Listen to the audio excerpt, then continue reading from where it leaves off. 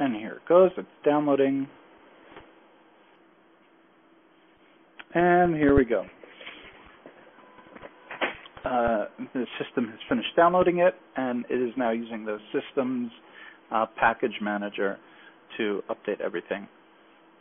We could see our progress by scrolling down a little bit, and it's done. Now, as you can see, it's telling us that there are actually updates for this version of Webmin. Sometimes you'll see this, sometimes you won't. We're going to click here and download this as well.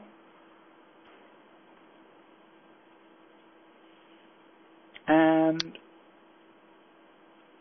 there we go. Now we're all set up. We're going to go back to the Webmin configuration. Watch the version number here. No, it hasn't changed. Let's reload. Well, it hasn't changed here, but we can see on the Webmin version here that we are up to date. There we go, 138. So the next thing that we're going to do is we're going to go address that SSL issue before we go any further. So we're going to go down to SSL encryption and click on that. We're going to want to make sure that Enable SSL is selected. The private key file and certificate file can be left as is. We want to redirect non-SSL requests to SSL mode. That should always be yes. The protocol version can be left as it is, and we're going to click on Save to save these changes.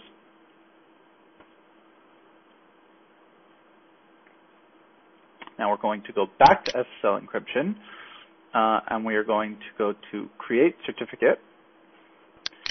Now this is going to let us create a new certificate, which will be completely randomized. It's akin to changing the encryption method used.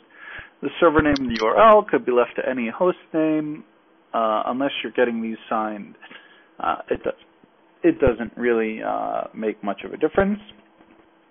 And we're going to click Create Now. Make sure that we say Use New Key Immediately and Create Now.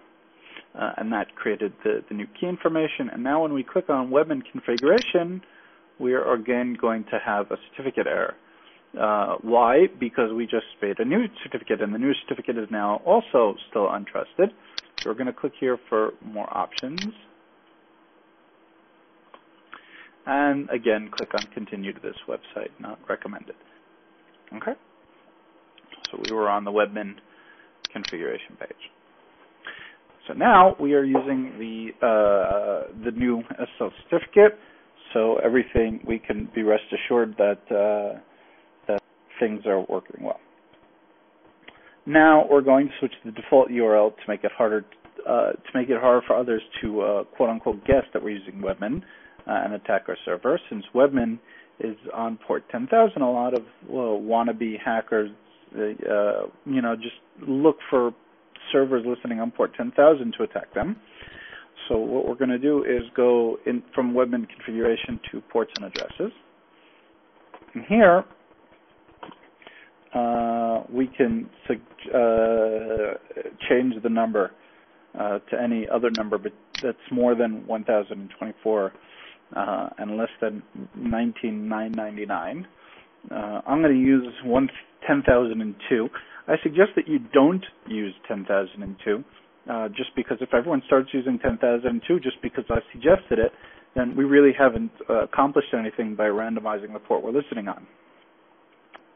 There is no reason to listen for UDP broadcasts. That's just opening you up for problems unless you're running a cluster of centrally configured servers. And it's not needed unless you're running such a cluster anyways. So if you are using a cluster, I assume you know what you're doing and you can leave it on. Otherwise, put it off. And click on Save. Now remember that since we just changed ports, we're going to have to go and re-log into the website. So let's do that quickly. Now, the next thing we want to do is change our system host name. This is the name that it's going to use to identify itself by default, although for individual applications that care about a specific name, you'll still be able to tune that later. So we're going to go to the main menu. We're going to go to Networking, and then we're going to click on Network Configuration. And here, we're going to click on Hostname and DNS Client. And here we have our host name. So we're going to change it to Ubuntu Tutorial. And then we're going to click Save. Now, do not touch anything else here unless you know exactly what you're doing. Because if you mess around with the network stuff, you could disconnect yourself. And if you disconnect yourself, please don't plan on holding me responsible for your server no longer working. So don't touch anything else. Last but not least, we want to make sure that our server is running the most up-to-date set of packages. So now we're going to go to and visit our package manager. So to do that, we're going to go to Close Networking, and we're going to go to System, Software Packages. Now, if we scroll to the bottom of the page, we'll have here an option to upgrade all packages. Now, depending on exactly which distribution you have, you might see different options here, but basically you want to do a distribution upgrade. And by the way, we're doing the distribution upgrade now before we start installing our own applications on it. Basically, this is the only time you're ever going to want to do a distribution upgrade. From now on, you're going to use normal upgrade when you want. Since we really want to upgrade, we're going to say only show which packages would be upgraded.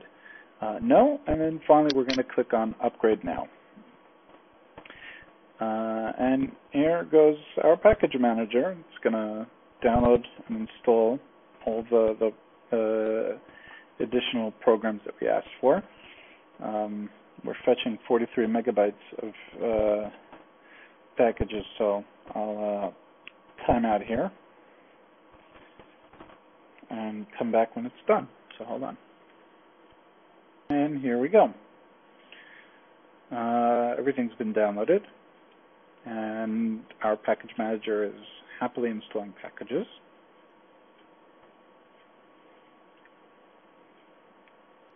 And whoa, here we go.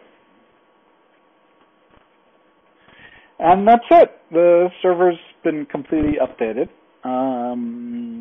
Since most likely we updated the operating system itself, it would be a good idea to reboot the system. So we're going to go to Boot and Shut Down. If you have a VNC or any other remote viewer, this would be a good time to bring that up to make sure that there are no problems with upgrading the kernel. There shouldn't be. And if there are, chances are your hosting provider will be will be pretty much helpful about troubleshooting things that just happen immediately after a standard kernel upgrade. So we are going to click on Reboot System, and yes, and that's it. So our servers are going to reboot now, and when it comes back up, we're going to be completely up to date with the latest operating system, the latest software packages, and the latest Webmin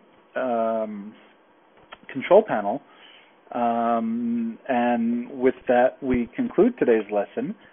In the next lesson, we're going to talk a bit about DNS and how to set it up and how that works. So until then, this is Isaac, and have a great day. Bye-bye.